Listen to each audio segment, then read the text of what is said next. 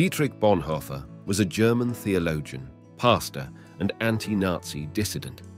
In his relatively short life, he made significant contributions to Christian theology and played a key role in the resistance against Adolf Hitler's regime.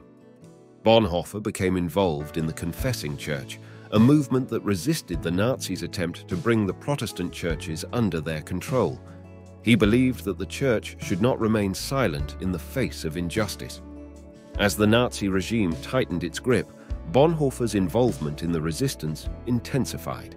He joined the Abwehr, a German military intelligence organization, which provided him with opportunities to travel and engage in covert activities. On April 9, 1945, Bonhoeffer was executed on the direct order of Heinrich Himmler. He was only 39 years old.